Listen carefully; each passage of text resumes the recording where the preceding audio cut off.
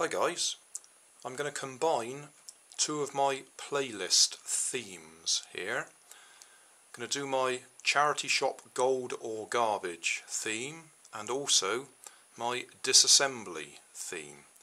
And the reason for that is that I've been to one of my local charity shops and they had a bit of a special offer. They had hairdryers reduced to £1. So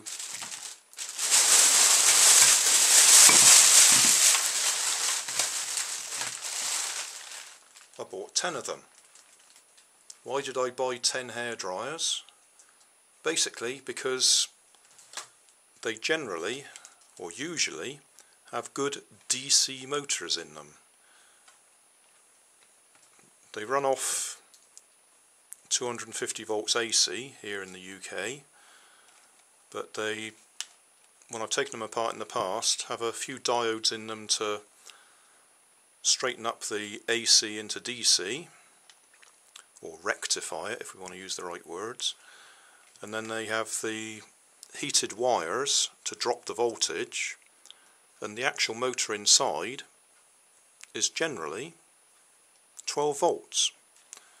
So you're going to have the pleasure of watching me take apart 10 hairdryers and strip out the fans and the electric motors for future projects.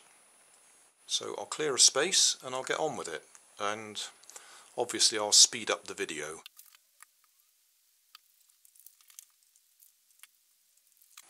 The right screwdriver bit, but it's too deep. So I might have to take some of these apart by force.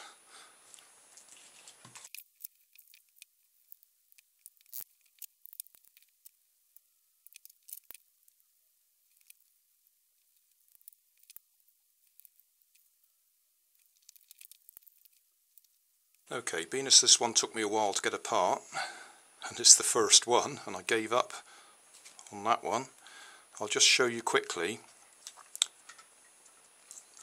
Power comes in. They've got a couple of switches there for heat and on and off. Then it goes through the heater wires and eventually ends up on this motor. And if I just cut that out,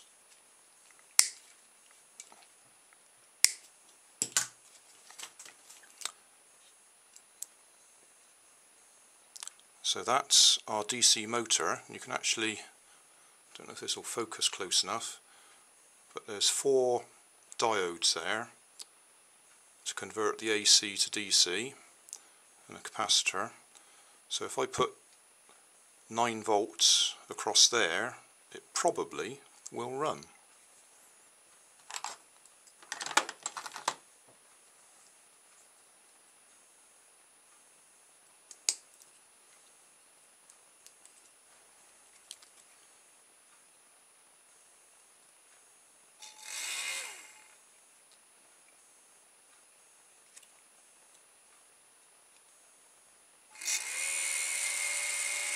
So there you go, a nice simple DC motor with a nice fan on it.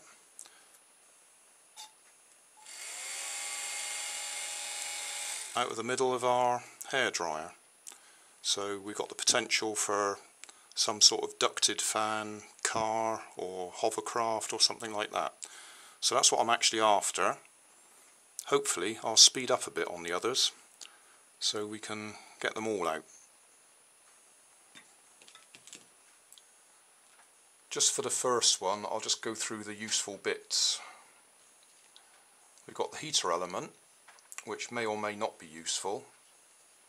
Potentially I could try and straighten the wire out and use it for a hot wire foam cutter. It's got a, that looks like a thermal cutout in there, and that looks like an enormous diode in there. Don't know if that's visible.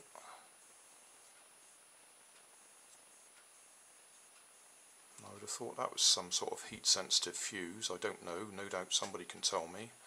if I had my glasses on I might be able to read what was actually on it.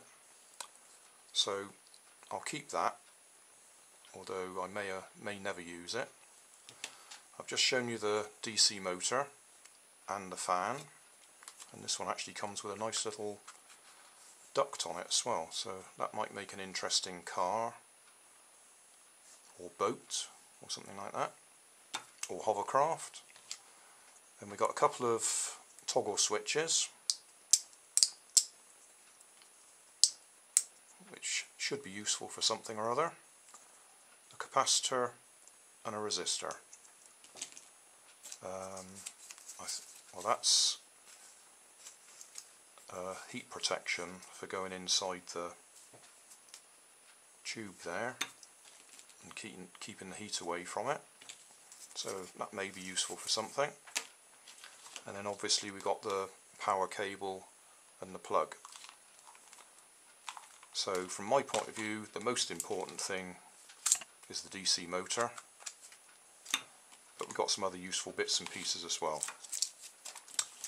So that's me good bits, and now I'll carry on and do the rest.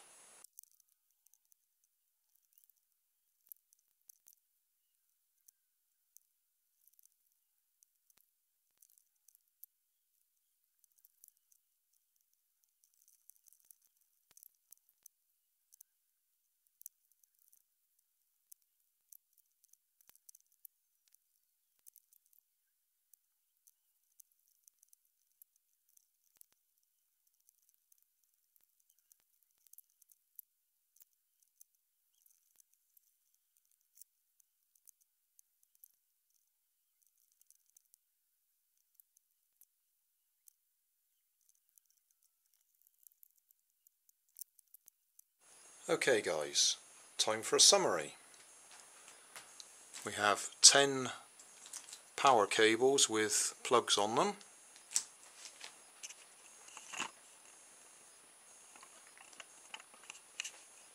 We have 10 coils of wire that I suspect might be nichrome or nichrome, which may be useful for something or other. I certainly won't be throwing them away.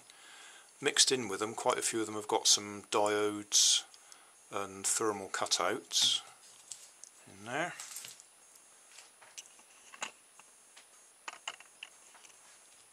Next we've got this heat resistive material, not quite sure what it's made of, but we've got some of that may or may not be useful for something. Next we've got a selection of switches and small electronic bits, some more diodes, capacitors, and so on. So some of them may be useful for something. And also we've got rather fewer screws than we should have, because I lost patience with quite a few of those hairdryers and actually just ripped them apart instead of unscrewing them, because they had tamper-proof screws on them, and even though I had the right screws I couldn't get in deep enough to unscrew them. So that's why you may have noticed some of the things disappearing off the table while I worked on them, so I could give them extra persuasion to come apart. And then finally, the important thing, we have 10 electric motors. I'm guessing they're probably 12 volt, but they all run. I tested them all with a 9 volt motor and they all run fine. Plus we've got that rather nice looking duct there, so we've got a little ducted fan there that I might try on a car or something like that.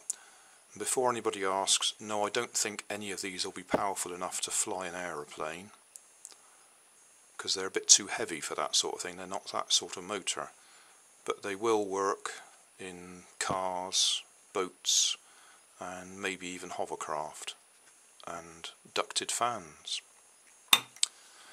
So there we go, that was the purpose of the exercise, to get hold of those 10 electric motors, DC electric motors.